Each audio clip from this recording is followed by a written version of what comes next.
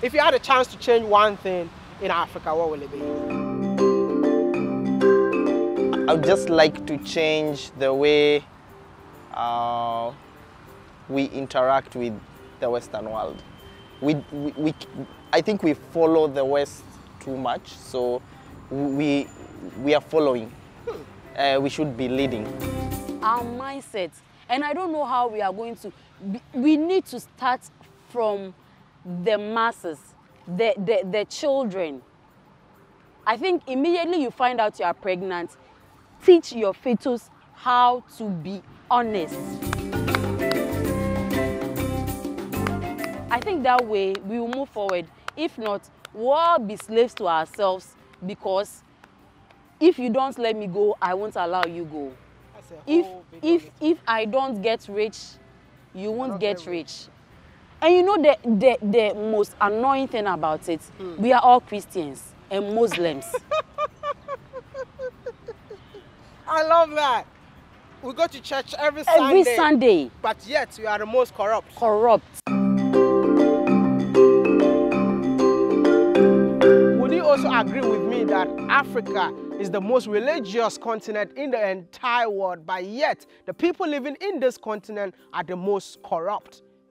Let me know if you agree with me. I mean, this whole video, we need to be interactive in the comment section. Let me know what you think. If you're watching this video, please just don't watch me. Say something in the comment section. I'll be here to read over 20,000 comments just to know what so many Africans are thinking.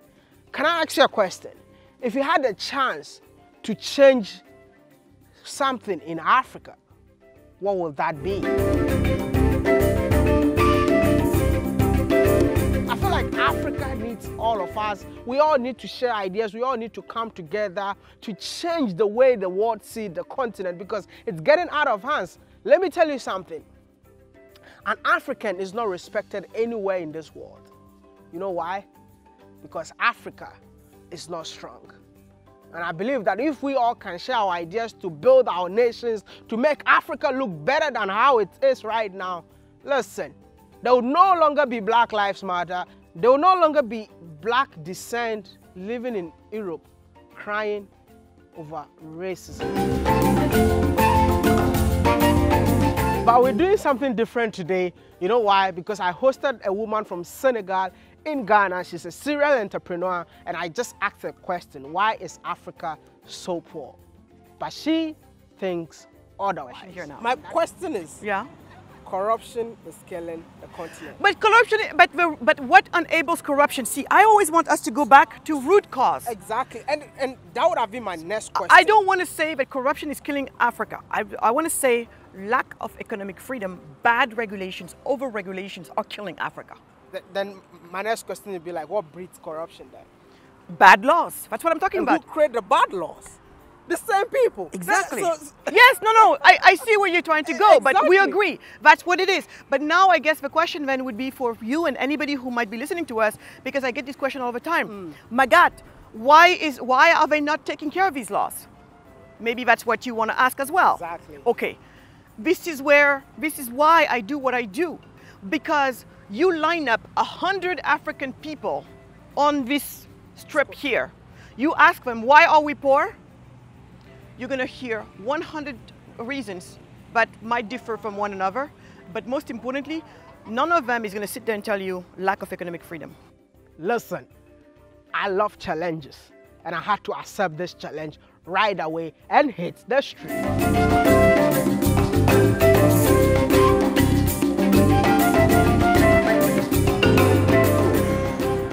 It's like $1 million question. Well, Africa is a continent that has all the natural resources. But why are we poor? To a large extent, what I know is sometimes how to explore some of our natural resources. We don't have, number one, the technical know-how. Number two, corruption. Number three, some people are greedy. I'm not going to mention any names, yes. And then again, so an example is our oil, for instance, Ghana here. I learned Ghana, guess, is it 10% or something? Yes. But then what you know is exploration is expensive. Getting the money to do the exploration alone is very expensive. And Ghana, what you even eat is a problem. So do you even have money to do research and explore? No, you don't. But then someone will come with the machines and the money to do the exploration. If they get the oil and they get the gold, bravo. They are going to break even at a point, make profit, then leave. But then, if they don't get the oil or they don't get the gold, who runs at a loss? No, they do. They run at a loss, yes, not us. Yeah. So, have you seen some of the And situations when there? they get the gold and the oil. So I learned some of our laws are that, okay, when they make the money should stay in the country. So let's say you come, you drill our oil, you get our gold, you get our bauxite, you get our diamond. The money should stay in the country. Invest the money back in the country so that the country can develop. But then what do? They just out. They take the money out. So Africa will continue to be poorer and poorer and poorer. Maybe there are no checks in place to actually guard these people. Okay, when you come, our oil is here. Use your money, do the exploration, find it in abundance. But then whatever money you make, reinvest it into the economy. Then Africa can grow. But then sometimes we don't even know how some of these disagreements are even made. So, you know, yes. So Africa will continue to be poor unless, of course, we look at some of how we do these deals and with all these foreigners. Do you think African government borrowing money should be put under public scrutiny? I mean, should the terms and conditions of this loan made to the public? You don't think there should be an accountability on how all this borrowed money being spent? I feel like it's our right to know. You don't think so? Let me know what you think in the comment section.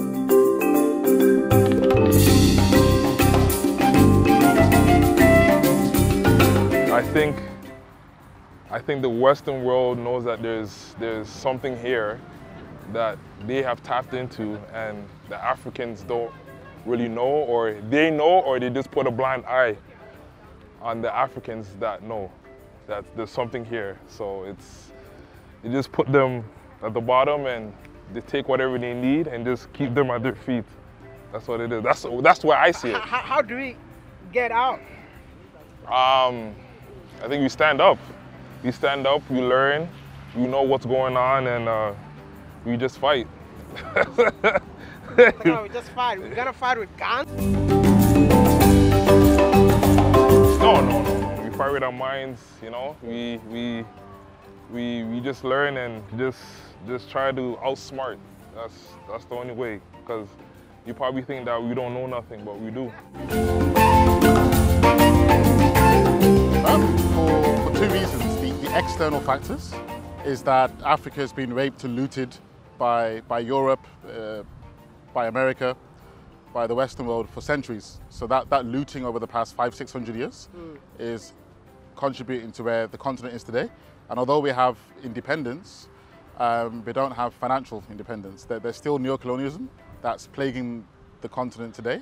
And then adjacent to that, internal factors is that we need to decolonize the minds of the people in Africa, whereby we become black and proud, we become Pan-African, and we actually reduce corruption and do more for the people. So it's both internal factors and then external factors. So it's been held down a lot. You mentioned financial freedom. That's the same as economic freedom. Yeah, so in essence, like if you look at what France is still doing in Francophone Africa, like that, they're using financial weapons to suppress hundreds of millions of people. And if you look at what's happening with cocoa in Ghana, where you only get 6 cents to the dollar, so there's a lot of looting going on by multinationals and government at the moment. So it's still in real time. So what Kwame Nkrumah said is definitely still happening today, which is really sad. So, yeah. Will you say colonization is the biggest problem of Africa? Like, will you say colonization kept Africa poor? Yeah, colonialism and neocolonialism has kept the continent poor, 100%. But there's still corruption as well. That's plaguing the continent. So, yeah. Who are the people that are corrupt?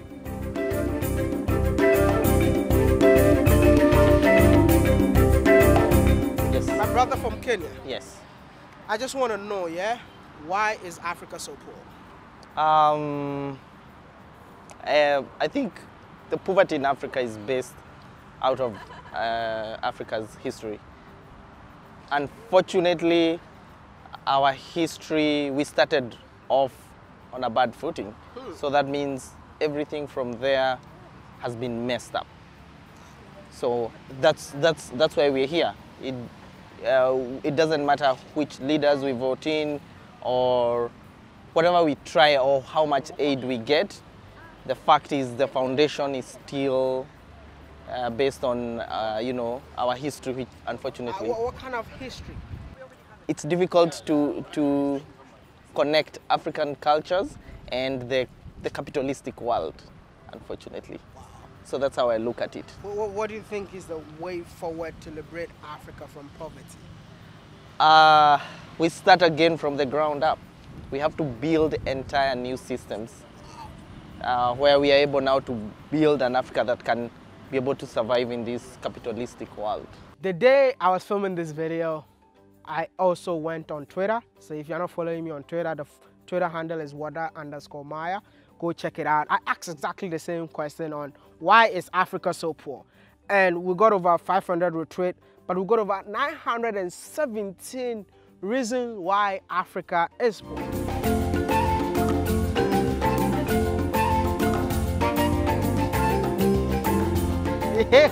It's a selfish interest. If there is indeed heaven, I don't think any African individual might be there because they still to make a living. Wow. So majority of the people were blaming leadership, and there is this video that a lot of people shared, and I think I need to share with you. What I'm going to try and do is just give you some charts and a couple of tables, just to paint a little bit of a picture that you already know. Okay, so what this presentation is fundamentally designed to say is this. Africa, historically, sub-Saharan Africa, has been fundamental to the global prosperity of the advanced countries.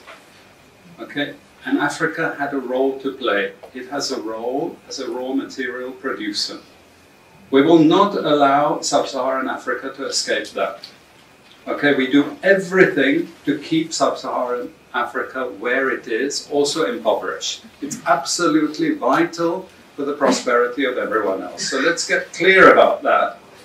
Okay, and this means all the economic structures, all the global institutions, and the economics we teach everyone is all designed to keep Africa exactly where it is. And whether it is Europe or US or now China, it's always the same. We need Africa to be impoverished because we need those raw materials and we need them dirt cheap. Okay, so that's the message. It doesn't mean to say that there's nothing Africans can do. Of course there is. Okay, but this is the opposition that they're fighting. This is what it's about. Because if Africa does do something different, I assure you living standards of all those in Europe and North America and Asia is going to fall. I believe that 90% of the comment that I read on Twitter, most people were blaming African leaders. And these young Nigerians are also blaming old African leaders. The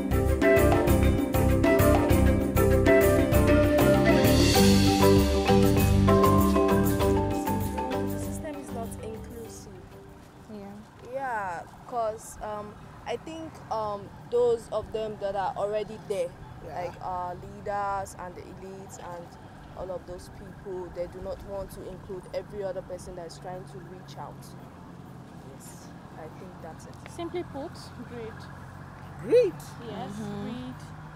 When it comes to leadership, now they are already rich, and when it comes to helping the young ones or the youths get access to wealth, they just crumble everything.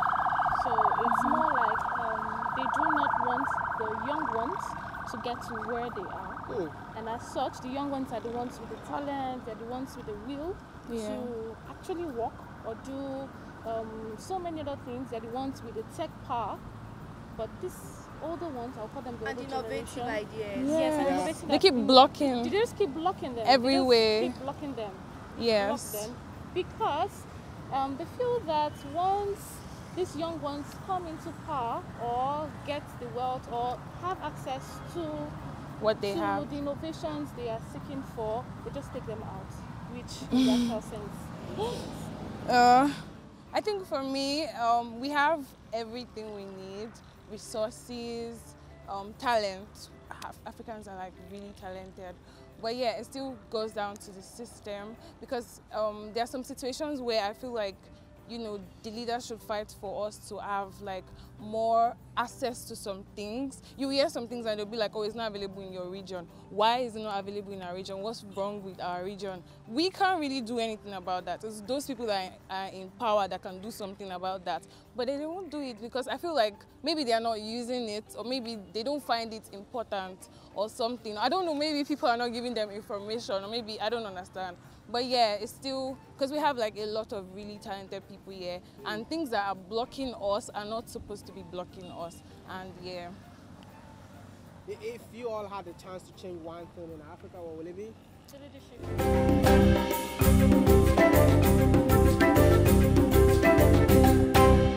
Yeah, government, leadership system. More educated leaders, more... Okay, about education, I think most of them actually have the certificates and all of those not that kind of but education. then they are not innovative.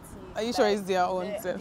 The only people that have these ideas, or rather, most of the people that have these ideas are young people, and then we are not giving an opportunity, innovative ideas that would help like a country or a society in general grow. We shouldn't and be better. We shouldn't all be craving to have just a crude oil as a source There's of so revenue much. for a country. They should listen. They should be open-minded. Like we know that they cannot know it all.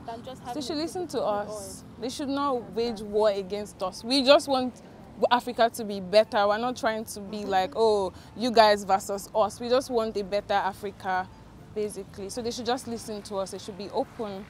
Yeah. All right. I want to say thank you so much for talking to me. Thank really, I appreciate you. your time. Yeah. Nigeria's in the building. Yes. Africa is so poor because of the wrong leadership choices that we make. We elect leaders who go there to take care of themselves instead of taking care of the people. Wow. And what do you think is the way forward? The way forward is, is to, it will take a lot of time. Years and years before people get empowered to make the right choices politically. But it's about educating people civically, just making sure they know their rights. And part of it, it's a mindset. Yeah, which that will take time. Wow. If you had a chance to change one thing in Africa, what would it be? Interesting.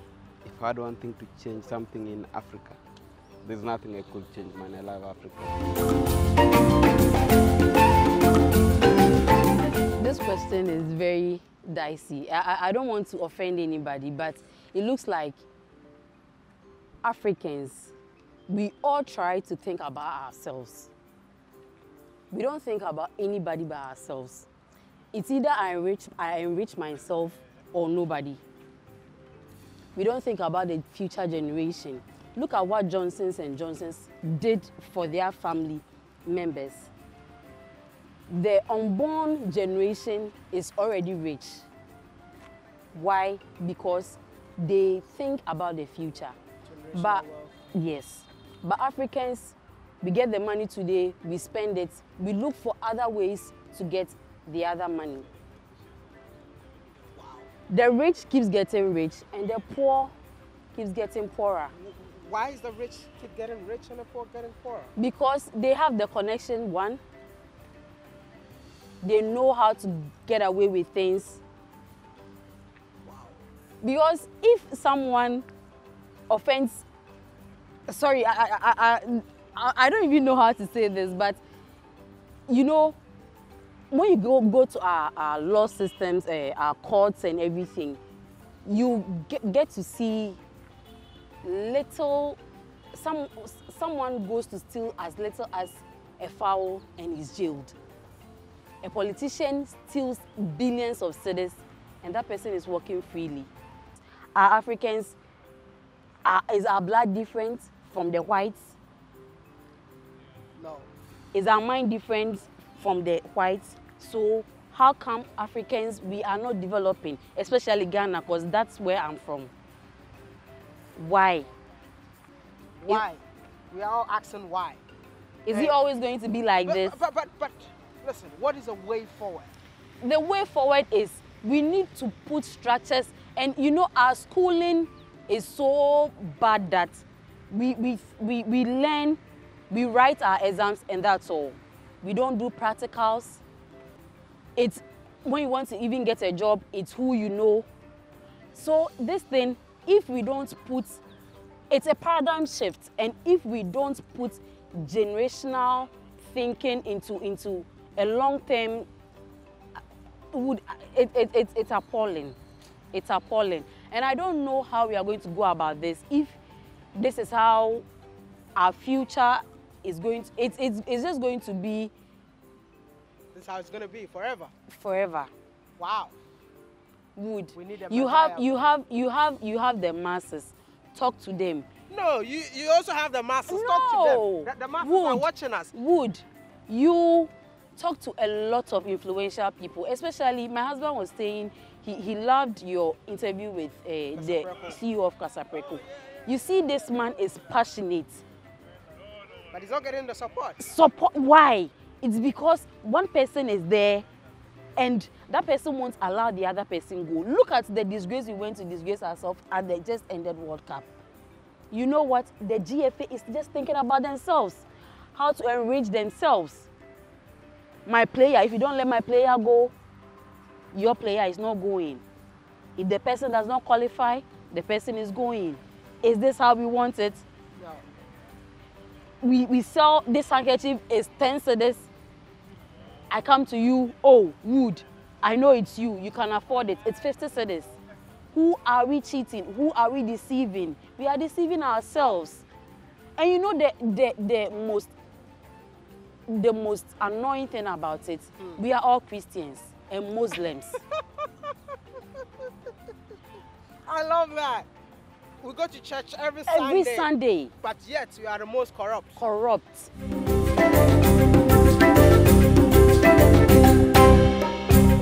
you had a chance to change one thing in Africa, what will it be? Our mindset.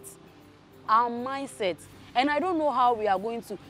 We need to start from the masses, the children. I think immediately you find out you are pregnant, teach your fetus how to be honest. I think that way we will move forward. If not, we'll all be slaves to ourselves, because if you don't let me go, I won't allow you go. If I don't get rich, you won't get rich.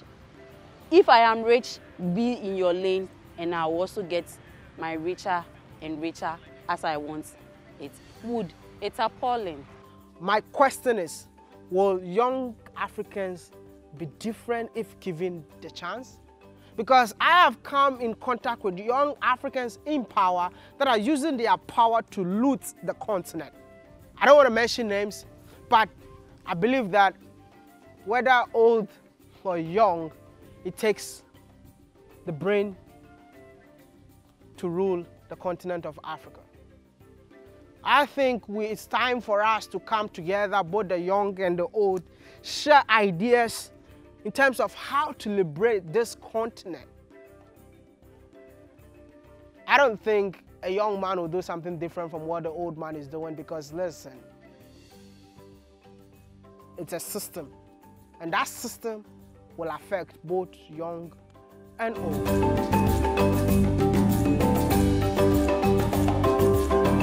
Thank you so much for watching. I'll bring you a full episode with my conversation with my guest Wade, who believes that Africa is not poor, because of colonization. I'll see you all in the next one. Bye. Peace out.